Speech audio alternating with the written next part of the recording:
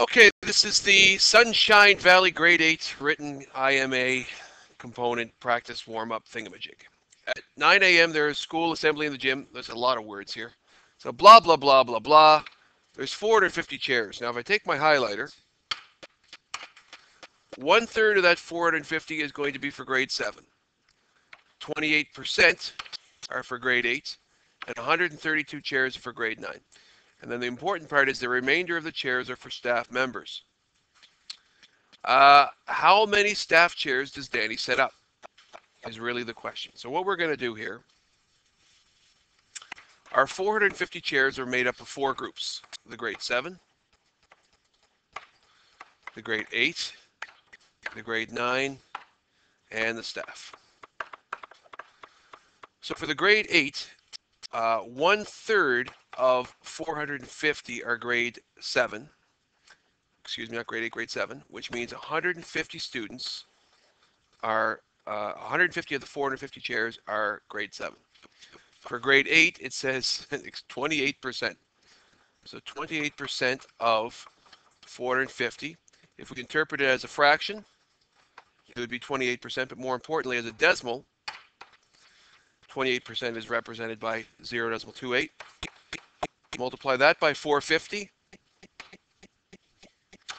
28% of 450 is 126 students.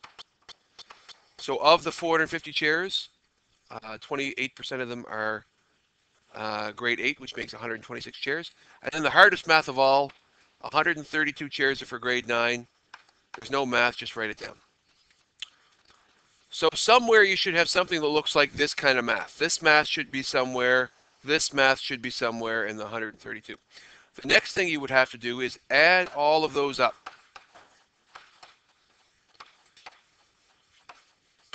And you get 408 chairs.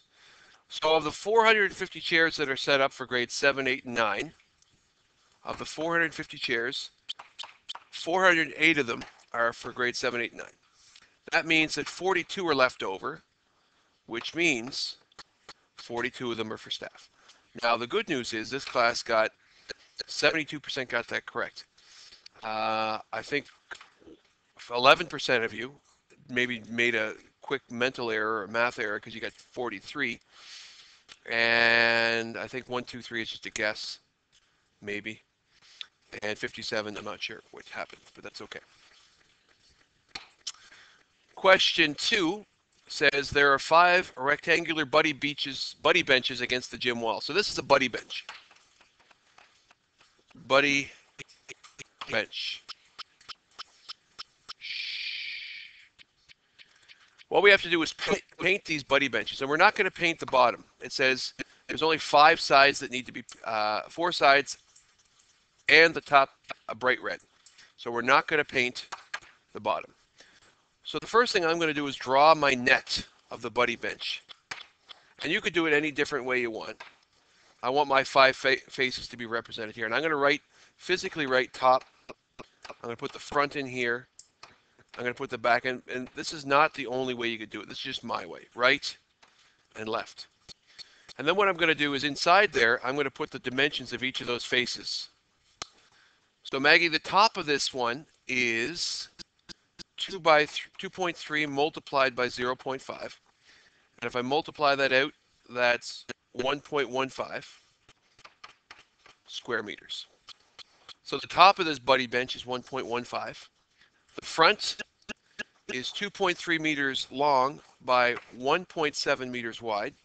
So the dimensions are 2.3 times 1.7. I'll need a calculator for that.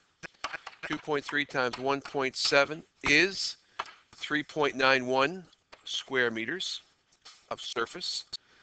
And since the front is that, the back we know will also be the same. And then finally, the right is 1.7 by 0.5. So we're going to put 1.7 times 0.5, or half of 1.7, which is 0.85. And this one over here will be 0.85 as well. So really, a buddy bench has those 5 faces. So if I add those all together, I'll take my calculator and put it up here.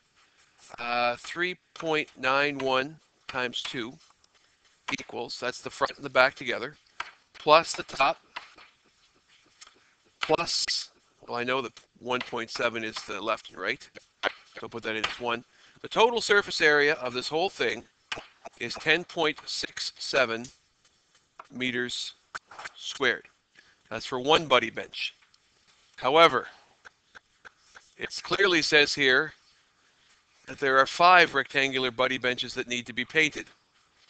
Over half of you neglected to see there was 5, which means I must multiply this by 5.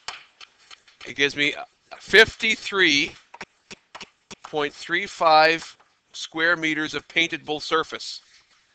Since each can covers 4, divide that by 4, and we see that we need to buy 14 cans of paint. Now, over half of you exactly said 3. Now, on the IMA, if you did that, the good news is all you didn't do poorly with the math part of it. You did poorly with the interpretation part.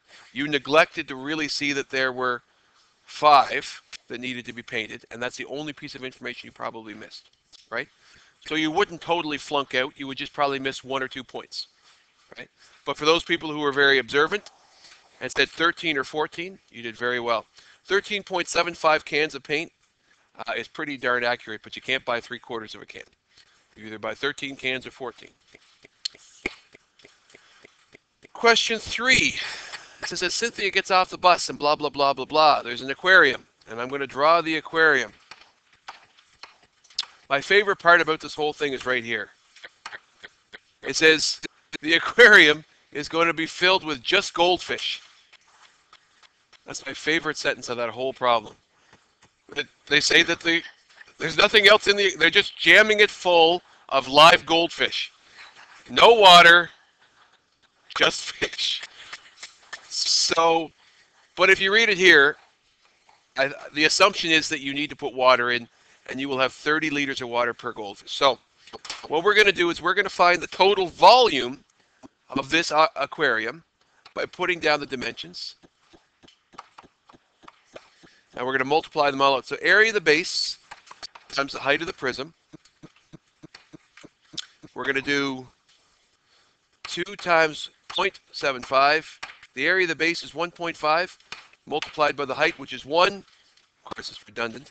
So the volume is 1.5 cubic meters of volume inside that aquarium.